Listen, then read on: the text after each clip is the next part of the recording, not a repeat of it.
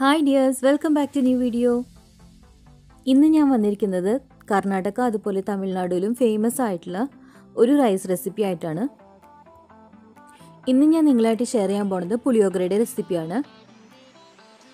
കർണാടകയിൽ ഇതിനെ പുളിയോഗ്രെ എന്നാണ് പറയുക. മറ്റുള്ള റൈസുകളിൽ നിന്നും വളരെ വ്യത്യസ്തമായിട്ടുള്ള ഒരു റൈസാണിത്. ഇതിൻ്റെ ഒരു സ്പെഷ്യാലിറ്റി പറയുകയാണെന്നുണ്ടെങ്കിൽ നമ്മൾ തമിഴ്നാട്ടിലോ അല്ലെങ്കിൽ കർണാടകയിലൊക്കെ വലിയ ക്ഷേത്രങ്ങളിലൊക്കെ നമ്മൾ പോകുമ്പോൾ അവിടെ ഭഗവാനെ നെയ്തിച്ചിട്ട് ഭക്തർക്ക് പ്രസാദമായിട്ടും കൂടെ കൊടുക്കുന്ന ഒരു റൈസാണിത്. എനിക്ക് പേഴ്സണലി ഒരുപാട് ഇഷ്ടമുള്ള റൈസാണിത്. പുളിയോഗ്രയുടെ മിക്സ് നമുക്ക് റെഡിമെയ്ഡായിട്ട് വാങ്ങാനായിട്ട് കിട്ടും. പക്ഷെ ഞാനിന്ന് ഈ പുളിയോഗ്രയുടെ മിക്സ് എങ്ങനെ നമുക്ക് വീട്ടിലുണ്ടാക്കാമെന്നും അതുപോലെ തന്നെ പുളിയോഗ്രെ റൈസ് എങ്ങനെ ഉണ്ടാക്കാമെന്നും കൂടിയിട്ട് ഈ വീഡിയോയിൽ കാണിക്കുന്നുണ്ട്. അപ്പോൾ വീഡിയോ കുറച്ച് ലെങ്തി ആണെങ്കിലും ഫുള്ളായിട്ട് കണ്ടു നോക്കണേ. അപ്പോൾ നമുക്ക് ഇതിനായിട്ട് ആവശ്യമുള്ള ഇൻഗ്രീഡിയൻസ് എന്തൊക്കെയാണെന്ന് നോക്കാം. ഇവിടെ ഞാൻ 10 ഉണക്കമുളക് എടുത്തിട്ടുണ്ട്. നമുക്ക് ശരിക്കും 2 തരം മുളക് വേണം, പിരിയമുളകും പിന്നെ സാധാരണ നമ്മൾ എരിവുള്ള മുളകും. പക്ഷേ എനിക്കിവിടെ അവൈലബിൾ അല്ലാത്തതുകൊണ്ട് ഞാൻ ഇത് തന്നെ എടുക്കുകയാണ്. അപ്പോൾ ഇത് ഒരു 10 എണ്ണം നമുക്ക് വേണം. പിന്നെ നമുക്ക് വേണ്ടത് കുറച്ച് കറിവേപ്പില, 1 ടേബിൾ സ്പൂൺ മുഴുവനായിട്ടുള്ള മല്ലി, പിന്നെ വേണ്ടത് ഡ്രൈ കോക്കനട്ടാണ്. ഡ്രൈ കോക്കനട്ട് നമുക്ക് ഒരു 2 ടേബിൾ സ്പൂണോളം വേണ്ടി വരും. പിരിയമുളക് കിട്ടുകയാണെന്നുണ്ടെങ്കിൽ അത് പകുതിയും ഈ മുളക് പകുതിയും ആഡ് ചെയ്താൽ മതി. അതായത് പിരിയമുളക് 5 എണ്ണം, ഇങ്ങനത്തെ എരിവുള്ള മുളക് 5 എണ്ണം എടുക്കുക. പിരിയമുളക് ആണെന്നുണ്ടെങ്കിലാണ് കുറച്ചും കൂടി നല്ലത്, കാരണം അത് ആഡ് ചെയ്താൽ നല്ലൊരു കളർ കിട്ടും. പിന്നെ നമുക്ക് ചനാദാലില്ലേ, കടലപ്പരിപ്പ്, അത് വേണം. പിന്നെ ഉഴുന്ന് വേണം. ഉഴുന്ന് സ്പ്ലിറ്റ് ആയിട്ടുള്ളതാണെന്നുണ്ടെങ്കിൽ അങ്ങനെ എടുക്കാം, അല്ലെങ്കിൽ ഇതുപോലെ മുഴുവനോടെ ആണെങ്കിൽ അങ്ങനെ എടുക്കാം. ഇത് രണ്ടും ഓരോ ടേബിൾ സ്പൂൺ വീതമാണ് നമുക്ക് വേണ്ടത്. പിന്നെ നമുക്ക് ജീരകം വേണം, സാധാരണ ജീരകം, അത് 1 ടേബിൾ സ്പൂൺ വേണം. പിന്നെ ഉലുവ എടുത്തിട്ടുണ്ട്, ഉലുവ ഒരു 1/2 ടീസ്പൂൺ മതി. പിന്നെ കുരുമുളക് എടുത്തിട്ടുണ്ട്, അത് 1/2 ടേബിൾ സ്പൂൺ വേണം. പിന്നെ പുളി വേണം, ശർക്കര വേണം. പുളി നമ്മൾ ഒരു വലിയ നാരങ്ങയുടെ വലുപ്പത്തിലുള്ളത് എടുക്കണം, അതേ അളവിൽ വേണം നമ്മൾ ശർക്കര എടുക്കാനായിട്ട്. പിന്നെ നമുക്ക് വേണ്ടത് കപ്പലണ്ടിയാണ്. കപ്പലണ്ടി നമുക്ക് മൊത്തം ഒരു 3 ടേബിൾ സ്പൂണോളം വേണ്ടി വരും. പിന്നെ നമുക്ക് കറുത്ത എള്ള് വേണം, വെളുത്ത എള്ള് വേണം. കറുത്ത എള്ള് 2 ടേബിൾ സ്പൂണും വെളുത്ത എള്ള് 1 ടേബിൾ സ്പൂണുമാണ് വേണ്ടത്. ഇനി നമ്മൾ ഈ എടുത്തു വെച്ചിരിക്കുന്ന ഇൻഗ്രീഡിയൻസ് എല്ലാം ഡ്രൈ റോസ്റ്റ് ചെയ്തെടുക്കണം. അതിനായിട്ട് ആദ്യം ഒരു പാൻ സ്റ്റൗവിൽ വെച്ചിട്ട് നന്നായിട്ടൊന്ന് ചൂടാക്കി എടുക്കാം. എന്നിട്ട് ഇതിലേക്ക് ആദ്യം ജീരകമാണ് ഇട്ട് കൊടുക്കുന്നത്. ജീരകം ഇട്ടിട്ട് നന്നായിട്ട് ഇതൊന്ന് പൊട്ടിയിട്ട് നല്ലൊരു സ്മെല്ല് വരുമ്പോൾ നമുക്കിത് പാനിൽ നിന്ന് മാറ്റാം. അതിനുശേഷം അടുത്ത ഇൻഗ്രീഡിയൻറ്റ് ഇട്ട് കൊടുത്തിട്ട് അതും ഇതുപോലെ ഡ്രൈ റോസ്റ്റ് ചെയ്തെടുക്കണം. അതുപോലെ നമ്മൾ എടുത്തു വെച്ചിരിക്കുന്ന ഓരോ ഇൻഗ്രീഡിയൻസും ഇതുപോലെ നമുക്ക് ഡ്രൈ റോസ്റ്റ് ചെയ്തിട്ട് മാറ്റി വെക്കണം. അടുത്തതായിട്ട് ഞാൻ കുരുമുളകും ഉലുവയാണ് എടുത്തിരിക്കുന്നത്. അതും ഇതുപോലെ നമുക്ക് ഡ്രൈ റോസ്റ്റ് ചെയ്തിട്ട് കളറൊന്ന് ചേഞ്ച് ചെയ്ത് വരുമ്പോൾ മാറ്റാം. ഇനി നമുക്ക് വീണ്ടും സെയിം പാനിലേക്ക് 1.5 ടേബിൾ സ്പൂണോളം കടുക് ഇട്ട് കൊടുത്തിട്ടുണ്ട്. ഇതും നമുക്ക് അതുപോലെ തന്നെ ഓയിലില്ലാതെ ഡ്രൈ റോസ്റ്റ് ചെയ്തിട്ട് എടുക്കണം. ഇപ്പോൾ കടുക് നന്നായിട്ട് പൊട്ടി വന്നിട്ടുണ്ട്. ഇനി നമുക്കിത് പാനിൽ നിന്ന് മാറ്റാം. അടുത്തതായിട്ട് ഞാൻ കറുത്ത എള്ളും വെളുത്ത എള്ളുമാണ് പാനിലേക്ക് ഇട്ട് കൊടുക്കുന്നത്.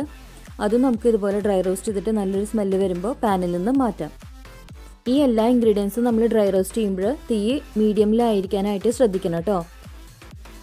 അടുത്തതായിട്ട് ഞാനിതിലേക്ക് ചനാദാൽ, അതായത് കടലപ്പരിപ്പും പിന്നെ ഉഴുന്നുമാണ് ഇട്ട് കൊടുത്തിരിക്കുന്നത്. ഇതും നമുക്ക് ആദ്യം ഒന്ന് ഡ്രൈ റോസ്റ്റ് ചെയ്തിട്ട് കുറച്ചൊന്ന് കളർ ചേഞ്ചായി വരുമ്പോൾ ഇതിലേക്ക് കുറച്ച് ഓയിൽ ഒഴിച്ചു കൊടുത്തിട്ട് നമുക്ക് ഇതൊന്ന് റോസ്റ്റ് ചെയ്തെടുക്കാം. ഈ ഒരു കളറാകുമ്പോൾ നമുക്കിത് പാനിൽ നിന്ന് മാറ്റാം. എന്നിട്ട് അടുത്തതായിട്ട് കപ്പലണ്ടിയാണ് ഞാൻ വറുത്തെടുക്കുന്നത്. കപ്പലണ്ടി ഇതുപോലെ നമുക്ക് ഓയിലിട്ടിട്ട് ഫ്രൈ ചെയ്ത് മാറ്റി വയ്ക്കാം.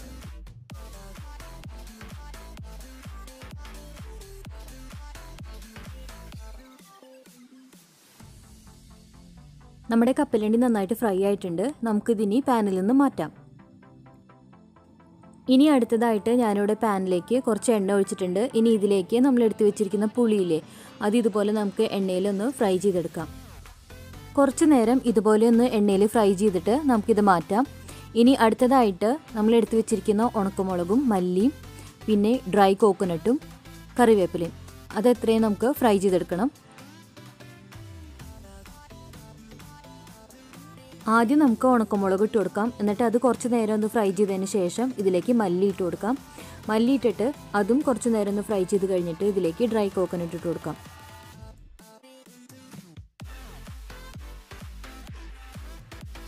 ഇനിയിപ്പോൾ നിങ്ങളുടെ അടുത്ത് ഡ്രൈ കോക്കനട്ട് ഇല്ലയെന്നുണ്ടെങ്കിൽ നമ്മൾ സാധാരണ തേങ്ങ ഫ്രഷ് ആയിട്ടുള്ള തേങ്ങ ചെറുകിയത് എടുത്തിട്ട് ഓയിലൊന്നും ഒഴിക്കാതെ വെറുതെ പാനിലിട്ടിട്ട് നമ്മൾ നല്ലോണം ഒന്ന് ചൂടാക്കി എടുത്താൽ മതി. കളർ ചേഞ്ച് ആവാതെ നന്നായിട്ടൊന്ന് ചൂടാക്കി എടുക്കാം. എന്നിട്ട് അത് നമുക്ക് ഇതിലേക്ക് ഈ ഒരു സ്റ്റേജിൽ ആഡ് ചെയ്ത് കൊടുക്കാം.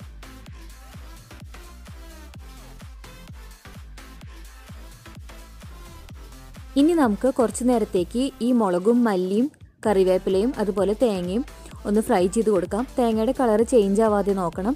ഒരുപാട് ഹൈ ഫ്ലെയിമിൽ വെക്കാതെ മീഡിയം ആയിട്ടുള്ള ഫ്ലെയിമിൽ വെച്ചിട്ട് വേണം വറുത്തെടുക്കാനായിട്ട്. അപ്പോൾ ഇതുപോലെ ഒന്ന് ഫ്രൈ ചെയ്ത് കഴിഞ്ഞിട്ട് ഇതിലേക്ക് ഒരു 1/4 ടീസ്പൂണോളം മഞ്ഞൾപ്പൊടിയും 1/4 ടീസ്പൂൺ കായം പൊടിയും കൂടി ഇട്ടിട്ട് ഒന്ന് ഫ്രൈ ചെയ്തിട്ട് നമുക്ക് സ്റ്റവ് ഓഫ് ചെയ്തിടാം.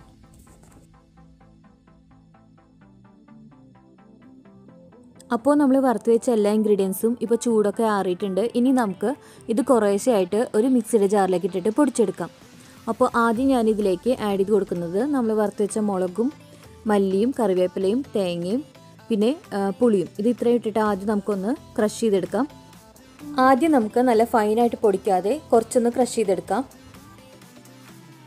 ഇനി നമുക്ക് ഇതിലേക്ക് നമ്മൾ വറുത്ത് വെച്ച ബാക്കിയുള്ള എല്ലാ ഇൻഗ്രീഡിയൻസും ചേർത്തിട്ട് പൊടിച്ചെടുക്കാം. നമ്മളിത് പൊടിച്ചെടുക്കുമ്പോൾ നല്ല ഫൈൻ പൗഡർ ആവാതെ കുറച്ച് കോഴ്സായിട്ടിരിക്കുന്ന രീതിയിൽ വേണം പൊടിച്ചെടുക്കാനായിട്ട്.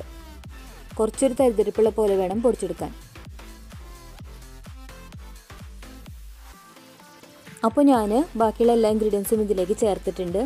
ഇനി നമുക്ക് കപ്പലണ്ടി വറുത്ത് വെച്ചതിൽ നിന്ന് 1 ടേബിൾ സ്പൂൺ കപ്പലണ്ടി മാത്രം ഇപ്പോൾ ചേർത്ത് കൊടുക്കുക. എന്നിട്ട് ശർക്കര നമ്മൾ എടുത്തു വെച്ചിരിക്കുന്ന പുളിയുടെ അതേ വലുപ്പത്തിലെടുക്കാം. എന്നിട്ട് ചെറുതായിട്ടൊന്ന് ഇതുപോലെ ഒന്ന് ക്രഷ് ചെയ്തിട്ട് ഇതിലേക്ക് ഇട്ട് കൊടുക്കാം. ഇനി നമുക്ക് ഇതെല്ലാം കൂടെ ഒന്ന് കോഴ്സായിട്ട് പൊടിച്ചെടുക്കാം. അപ്പോൾ ഞാൻ നമ്മുടെ ഇൻഗ്രീഡിയൻസ് എല്ലാം പൊടിച്ചെടുത്തിട്ടുണ്ട്. കണ്ടോ, ഈ ഒരു രീതിയിൽ കുറച്ചൊന്ന് തരിതരിപ്പുള്ള രീതിയിൽ വേണം നമുക്കിത് പൊടിച്ചെടുക്കാനായിട്ട്. ഇത് പൊടിച്ചെടുത്തതിന് ശേഷം ഇതിലേക്ക് 1 ടേബിൾ സ്പൂൺ സോൾട്ടും കൂടെ ആഡ് ചെയ്തിട്ട് നമുക്ക് ഇതുപോലെ ഒന്ന് മിക്സ് ചെയ്ത് വെക്കാം. അപ്പോൾ നമ്മുടെ പുളിയോഗ്രെ മിക്സിൻ്റെ ഫസ്റ്റ് സ്റ്റെപ്പ് ഇവിടെ കഴിഞ്ഞിട്ടുണ്ട്. ഇനി നമുക്ക് ഇതിലേക്ക് ഒരു ടെമ്പറിങ് കൂടെ ആഡ് ചെയ്ത് കൊടുക്കാനുണ്ട്. അതുകൊണ്ട് കഴിഞ്ഞാലാണ് ഇതിൻ്റെ കംപ്ലീറ്റ് പ്രോസസ്സ് കഴിയുള്ളൂ. ഇനി നമുക്ക് ഇതിലേക്ക് ടെമ്പറിങ് എങ്ങനെയാണ് ചേർക്കാൻ നോക്കാം. അപ്പോൾ ആദ്യം തന്നെ ഒരു പാന് സ്റ്റൗവിലേക്ക് വെച്ചിട്ട് കുറച്ച് ഓയിൽ ഒഴിച്ചു കൊടുക്കാം. ഓയിൽ ഇപ്പോൾ നന്നായിട്ട് ചൂടായി വന്നിട്ടുണ്ട്. ഇനി നമുക്ക് ഇതിലേക്ക് കടുക് ഇട്ട് കൊടുക്കാം. ഒരു 1.5 ടേബിൾ സ്പൂണോളം കടുക് ആഡ് ചെയ്ത് കൊടുക്കാം. ഇനി കടുക് നന്നായിട്ട് ഒന്ന് പൊട്ടി കഴിയുമ്പോൾ ഇതിലേക്ക് 1/2 ടേബിൾ സ്പൂൺ ചനാദാലും 1/2 ടേബിൾ സ്പൂൺ ഉഴുന്നും ആഡ് ചെയ്ത് കൊടുക്കാം. ഈ ടെമ്പറിങ്ങിനായിട്ട് കുറച്ചധികം ഓയിൽ യൂസ് ചെയ്യാനായിട്ട് ശ്രദ്ധിക്കണം. കാരണം നമ്മൾ ഇപ്പോൾ ഒരു 3-4 തവണത്തേക്ക് യൂസ് ചെയ്യാനായിട്ടുള്ള പൗഡറാണ് ഉണ്ടാക്കുന്നത്. അതുകൊണ്ട് കേടാവാതിരിക്കാൻ വേണ്ടിയിട്ടാണ്. ഇനി ഇതൊന്ന് നന്നായിട്ട് ഫ്രൈ ചെയ്തിട്ട് കളർ ചേഞ്ച് ചെയ്ത് വരുന്ന സമയത്ത് ഇതിലേക്ക് 1/2 ടേബിൾ സ്പൂൺ വെള്ള കളർ എള്ളും 1/2 ടേബിൾ സ്പൂണോളം കറുത്ത എള്ളും ചേർത്ത് കൊടുത്തിട്ട് അത് ഇതിൻ്റെ കൂടെ നമുക്ക് ഫ്രൈ ചെയ്തെടുക്കണം.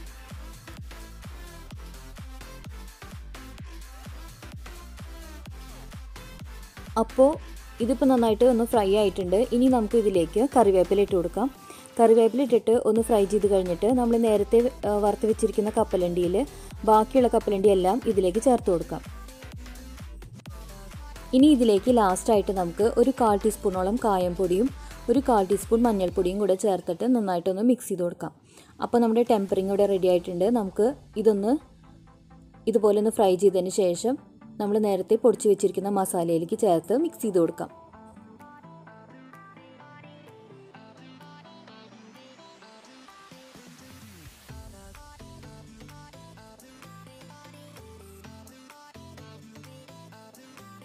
ഇനി നമുക്ക് ഈ പൊടിച്ച് വെച്ചിരിക്കുന്ന പുളിയോഗ്രെ മിക്സും നമ്മളിപ്പോൾ ആഡ് ചെയ്ത് കൊടുത്ത ടെമ്പറിങ്ങും നന്നായിട്ടൊന്ന് ഒരു സ്പൂൺ വെച്ചിട്ട് മിക്സ് ചെയ്ത് കൊടുക്കാം. അപ്പോൾ നമ്മുടെ ഇൻസ്റ്റൻറ്റ് ആയിട്ടുള്ള പുളിയോഗ്രെ മിക്സ് റെഡി ആയിട്ടുണ്ട്. നമ്മളിതുപോലെ മിക്സ് റെഡിയാക്കിയിട്ട് ഒരു ഗ്ലാസ് ജാറിലോ കണ്ടെയ്നറിലൊക്കെ സൂക്ഷിക്കുകയാണെന്നുണ്ടെങ്കിൽ കുറച്ചധികം നാൾ നമുക്കത് ഉപയോഗിക്കാൻ പറ്റും. ഒരു 2-2.5-3 മാസത്തോളമൊക്കെ നമുക്കത് യൂസ് ചെയ്യാനായിട്ട് പറ്റും.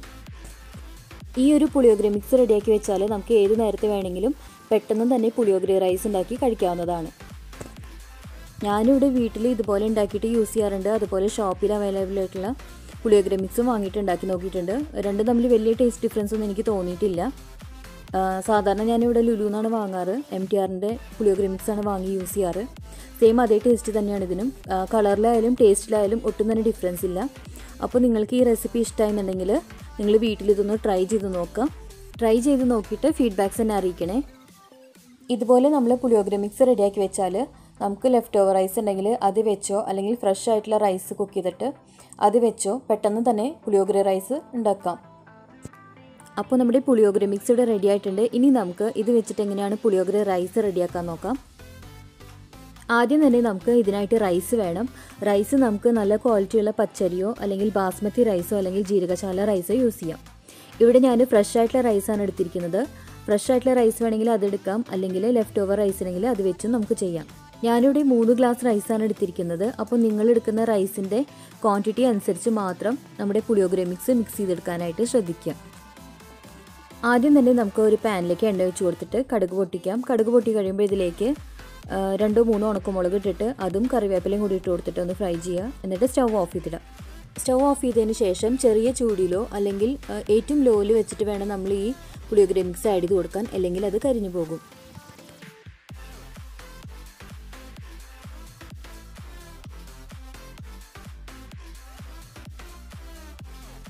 ഇതുപോലെ ഒന്ന് നന്നായിട്ട് മിക്സ് ചെയ്ത് കൊടുത്തതിന് ശേഷം നമുക്ക് ഇത് കുക്ക് ചെയ്ത് വെച്ചിരിക്കുന്ന റൈസിലേക്ക് ആഡ് ചെയ്ത് കൊടുക്കാം. നമ്മൾ പൊടിച്ച് വെച്ച മിക്സിലേക്ക് ഉപ്പ് ചേർത്തിരുന്നു, പിന്നെ റൈസിൽ ചേർത്തിട്ടുണ്ട്. അപ്പോൾ നോക്കി മാത്രം ഉപ്പ് ചേർത്ത് കൊടുക്കാം കേട്ടോ. റൈസ് ഓവറായിട്ട് കുക്കാവാൻ പാടില്ല. അതായത് റൈസ് ഒരു 75% കുക്കായി കഴിയുമ്പോൾ നമുക്ക് അത് സ്ട്രെയിൻ ചെയ്ത് വെക്കാം. റൈസ് സ്ട്രെയിനറിൽ ഇരുന്ന് തന്നെ കുറച്ചും കൂടി കുക്കാവും. അപ്പോൾ നമ്മളത് യൂസ് ചെയ്യാറാകുമ്പോഴത്തേക്കും പാകത്തിന് കുക്കായിട്ടുണ്ടാവും. അതുകൊണ്ട് ഒരു 75% കുക്കായി കഴിയുമ്പോൾ തന്നെ നമ്മളത് സ്ട്രെയിൻ ചെയ്ത് വെക്കാം. പിന്നെ ഈ പുളിയോഗ്രെ മിക്സ് നമ്മൾ റൈസിലേക്ക് മിക്സ് ചെയ്ത് കൊടുക്കുമ്പോൾ റൈസ് കുഴഞ്ഞു പോകാത്ത രീതിയിൽ പതുക്കെ വേണം മിക്സ് ചെയ്ത് കൊടുക്കാനായിട്ട്.